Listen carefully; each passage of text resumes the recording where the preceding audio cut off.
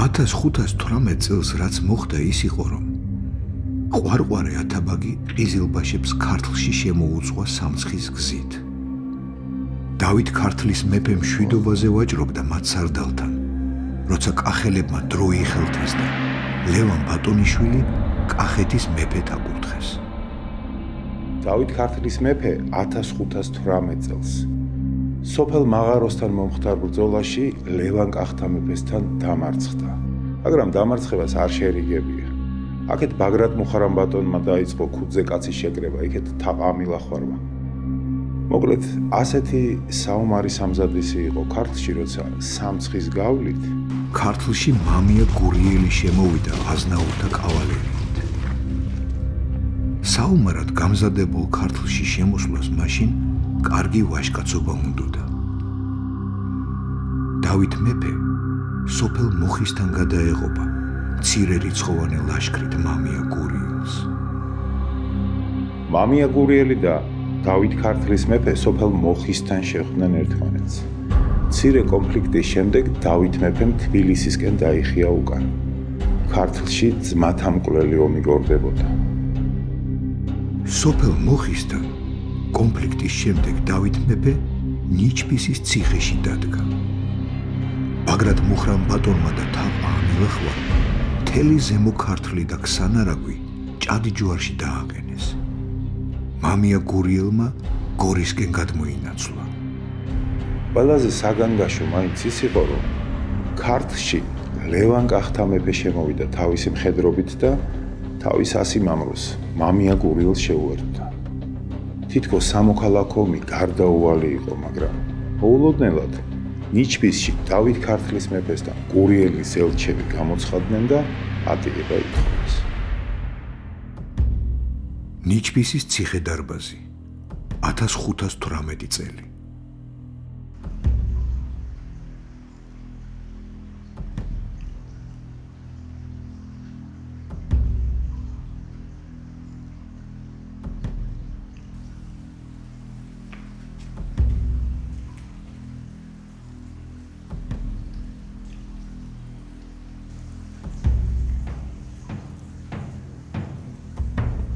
საქმეც ისაა, რომ ყველაფერ ამას უკან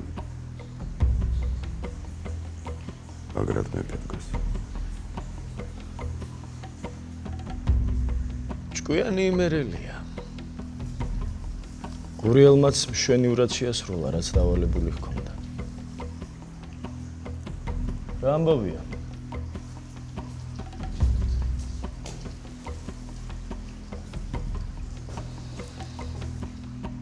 ბაგრატ მუხრამბატონი მობრძანდა. ამილახვარი? ამილახვარი არა მეფეო. ბაგრატშვილი ახლავს. მიდი მიეგებენ. ეცი ხოლნეებს უბრძანე იფხიზლონ. კარი ორმაგად ჩარაზონ და მცველად თვითონ ციხის თავი დადგეს.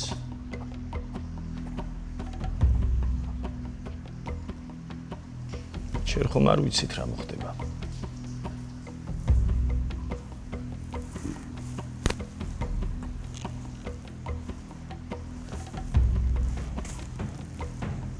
აიმრიზება ეხლა ბაგრატი ლევანთან შერიგებაზე.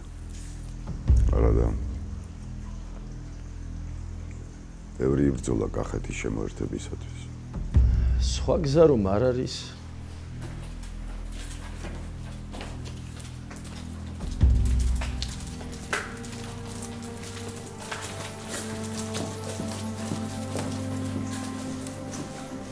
შვიდობა აქაურობას. შვიდობა არ მოგვიშალოს ღმერთო.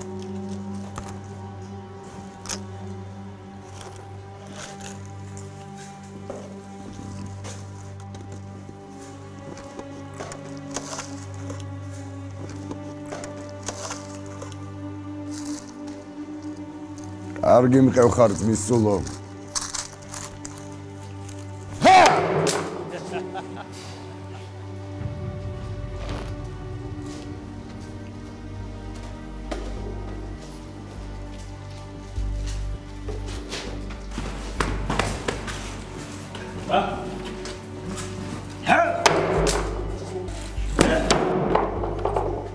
ეხლა კი გაგასწრო გურიელის მოწყობა. ბრავო გურიე. ოხისთან ბრძოლა მე არ დამიწყია. თქვენ შემომიტიეთ და მეც დავხვდით რომ რას წარმოვიდგენდი მეფე თუ დაგვისხმებოდა თავს თუ არა? ომს რავა შევბედავდიო. მაგას რავა ვიკადრებდიო. ორა მელაკუდა. ქართლში იმიტომ გადმოვედი რომ ლევანთან შემერიგებინეთო. ახლა ერთმანეთის ჭამის დრო არ არის, შაჰი და სულთანი კარს გვადგანან ქართველებსო.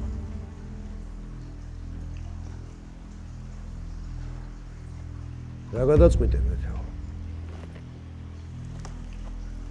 გურიელი და ლევანი ამ ხელამხედრობით ქართლში გვიდგანან.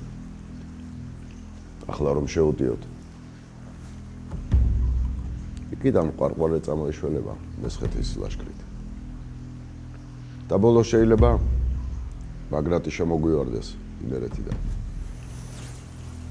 ვერ გავუძლებთ. წაგულეკავ.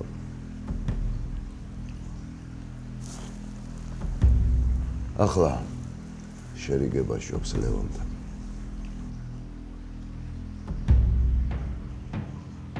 კახეთისათვის ომს გააგრძელებდა კაცი. მაგრამ ცუდი ამბები მომიტანეს ირანიდან ჩემმა ვაჭრებმა. რა ამბები?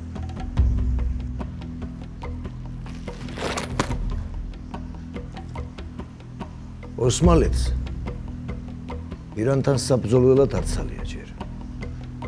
ისმაილ-შაჰმა კარგად იცის ეს. უნდა რომ დრო მოიგოს. ყვარყვარე ათავაგი ემსახურება ძახლიებით. კახეთს შვიდობიანად დაიმორჩილებს. მაგრამ ქართლი ყავს გაჩხერილი ყელში. ისინია ოსმალებს არ მივემხროთ. იცის. თავისუფალი ქართლი. მის დაკროლზე არ იცეკვებს.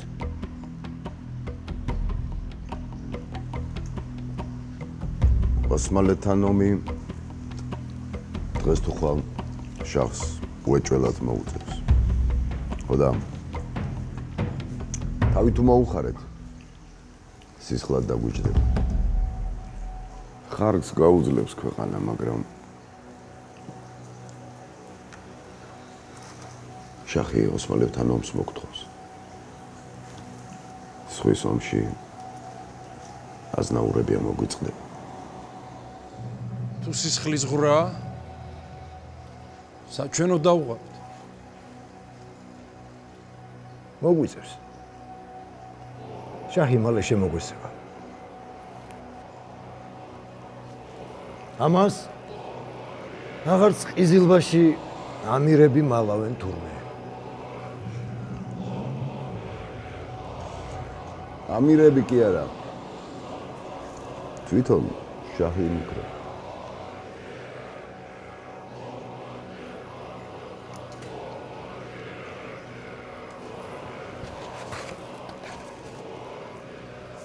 შაჰის წერილი?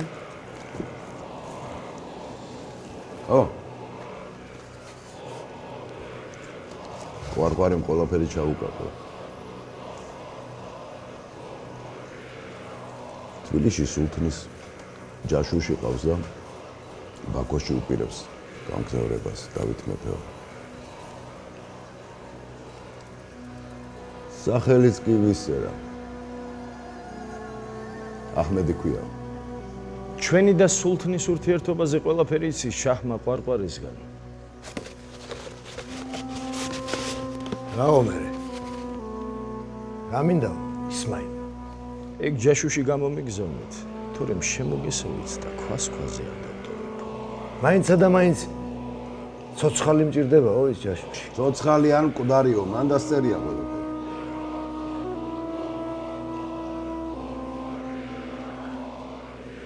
ოსმალო სტამბოლში უნდა დავაბრუნო.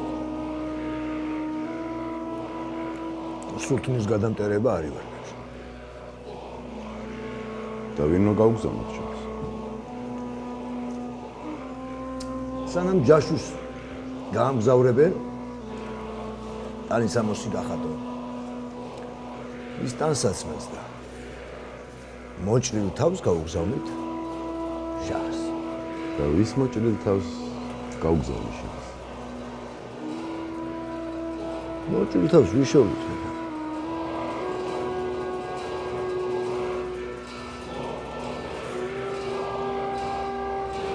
მაგათ ერთმანეთი ჭამა. ჩვენ არც მწვადი დავწვათ, არც შამპური. ახლა მაგაში ახსნა.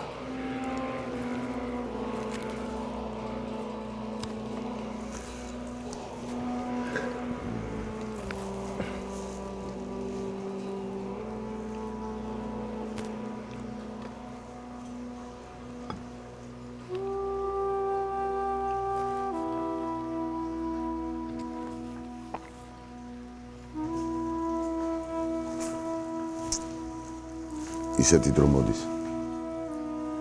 ქვებიც კი იტირებენ. ისმაილი ქართველებს რა თქმა უნდა არენდობოდა. ამიტომ გავლენის გასამტკიცებლად ქართლის ციხეებში ყიზილბაშური გარნიზონების ჩასმა გადაწყვიტა. შაჰს დროც ხელს უწყობდა. 1520 წელს მისი დაუძინებელი მტერი სელიმ სულთანი გარდაიცვალა. 1522 წელს შაჰ ისმაილი დაიძრა ქვემო ქართლში. აღჯაყალაში დაბანაკდა. სიმაგრეები ააგო და საქართველოზე თავდასასხმელად პლაცდარმი შექმნა. დავით მეფე მოლაპარაკებას შეეცადა. არც შაჰი დადგა უარზე, მაგრამ ერთი პირობით დავითს მაჰმადიანობა უნდა მიიღო. ეს ფაქტიურად შაჰის მხრიდან მშვიდობაზე უარის თქმას ნიშნავდა, რადგან მან კარგად იცოდა, რომ დავითი რჯულს არ შეიცვლიდა.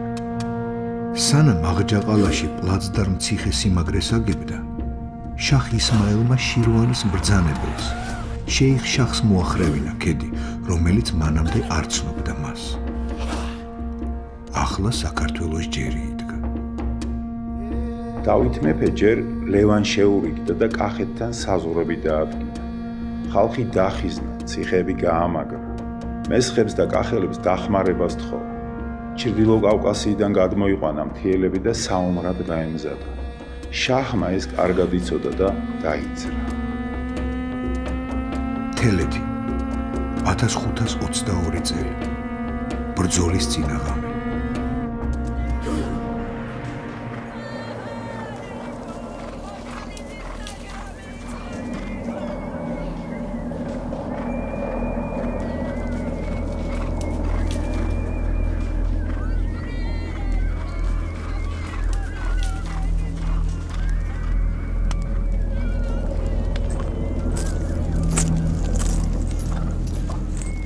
ცხენით შეხვალ ტომში ბატონიშვილო. სანამ შეკაზმავცივ წყალში ჩააბენ. დიდი რბევა გველის დღეს.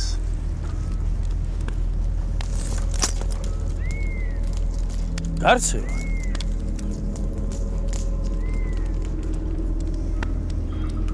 ეგონა ქართველები მარტო ვიყავით ამაში. რათა მარტო? ლევან მეფემ რითვინ გაახლა ჩემი თან.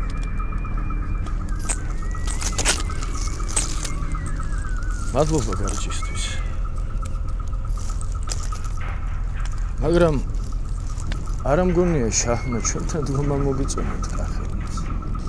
დროშებს არ გავშლით. აბჯერში კიდევ ვინ გაგვარჩევს ქართველი ომობს თუ კახი.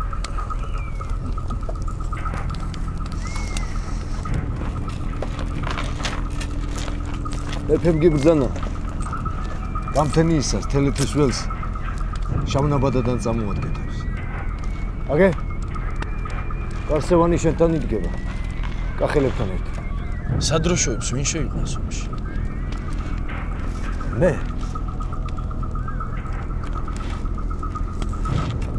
ველზე ყიზილბას როგორც იქნება გავტეხ. ვარსაბ. რაც არ უნდა გამიჭირდეს. ადგილიდან ფეხი არ დაძრა იცოდე. ჩემ ნიშანს დაელოდე. თელეთის გაშლილზე თუ ომი გაჭიანურდა, დიდ სისხლად დაგუჭდება. სწრაფად უნდა მოუთავოთ ყიზილბაშს ხილი. ეგ მართალია, მაგრამ შაჰი რას გეგმავს?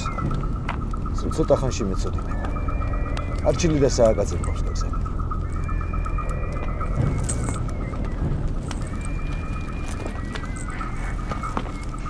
ათასი მესხი გიახლავთ ბატონიშვილო.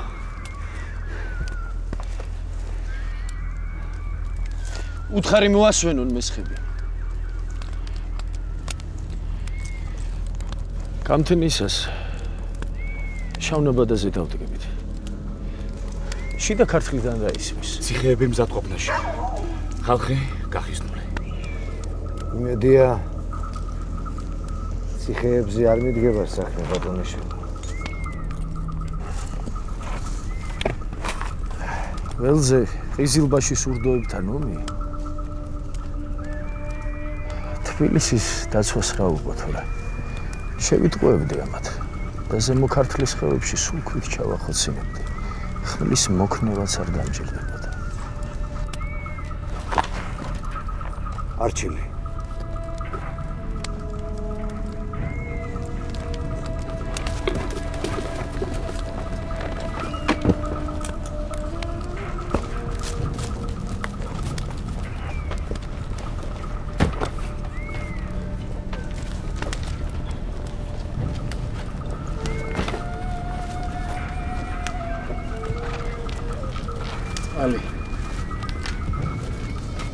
თელეთის ველზე.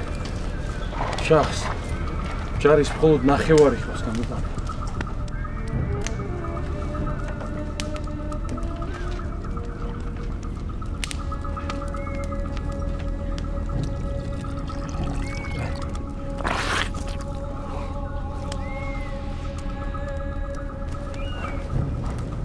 დანარჩენი აღლუჯაზე უდგას. რას ხლართავს ნეტო? იმას რომ როცა ჩვენ ამ ნახევარ ჯართან ომში მოვიქანცებით. შახი დანარჩენ ნასვენ ძალას მოულოდნელად შემოიყვანთ ბრძოლაში. რომნი არიან? რა დათვლის? გაგვიჭირდება.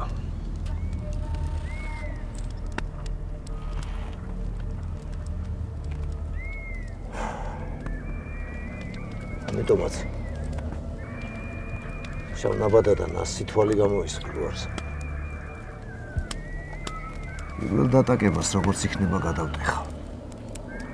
მათ სურს ვაქცევინებ.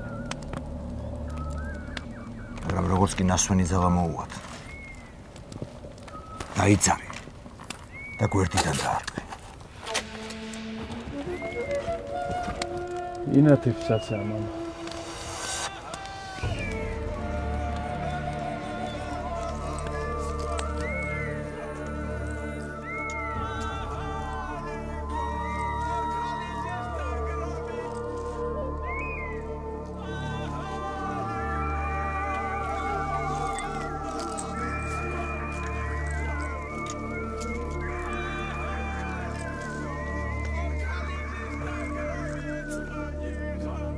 შახ ისმაელმა ორ ნაკადად გამოუშვა თავისი ჯარი. პირველ ნაკადს, რომელსაც ყარაფილს პასპეტი სარდლობდა, ქართველები თელეთის ველზე შეხვდნენ. ფიცხელი ომის შემდეგ ზურგი აქცევინეს და დაედევნენ. გაქცეულ ყარაფილს ყიზილბაშთა მეორე ნაკადი შემოხვდა ელიას ბეგის სარდლობით. გაქცეულებით შემოაბრუნა და უკვე კარგად მოქანცულ ქართველებს დაეტავა. პირველ ბრძოლა მოგებული ქართველები მეორე ბრძოლაში აღმოჩნდნენ. თანაც ყიზილბაშთა ახალი ტალღა ნასვენი იყო და ომი გაძნელდა. აქ ბრძოლის ბედი ქართლის ტახტის მემკვიდრე ლუარსაბ ბატონიშვილმა გადაწყვიტა. აი რას წერს მასზე ქართლის ცხოვრება.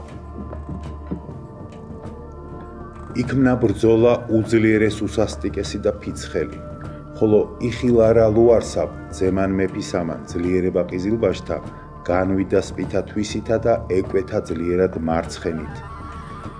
განხეთქა რაზმი მათი, შევლო და მოსწყვიტნა მრავალნი, ხოლო ყიზილბაშნი იუტოდნენ. ქართველებმა ყიზილბაშთა მეორე ტალღაც გადატეხეს და მტერს მიჰყვნენ. შახ ისმაელს ეს შემთხვევაც გათვალისწინებული ჰქონდა და შავბატკნიანი თურქმანები იაღლუჯასთან ყავდა ჩასაფრებული. როცა დევნილი ყიზილბაშები და მდევნელი ქართველები იაღლუჯას გასცდნენ, ისმაილმა შავბატკნიანები გამოუშვა და ზურგიდან დაარტყა ქართველებს. მთელი დღე ნაომარი და იარაღ შემომტრეული ქართველები დაიფანტა. ლუარსა ბატონიშვილმა მტკვარი გადაცურა და ყარაიაზე გავიდა დღევანდელ გარდაბანთან. და ალბათ იქ მიხვდა ეს მეომარი ბაგრატიონი, რომ ველზე ყიზილბაშებთან ომი არ ღირდა. შაჰ ისმაილმა თბილისი აიღო, გაძარცვა. ხალხი დაატყვევა და ციხეში ყიზილბაშური გარნიზონი ჩააბენა. მატიანი გადმოგცემს, ხიდის ყურეში მეჩეთი წააშენაო. თბილისის აოხრებიდან რამდენიმე დღის შემდეგ წემსებს მტკვრისგან გამორიყული სიონის ღვთისმშობლის ხატი უპოვიათ და ლევან კახთამებისთვის მიურთმევთ.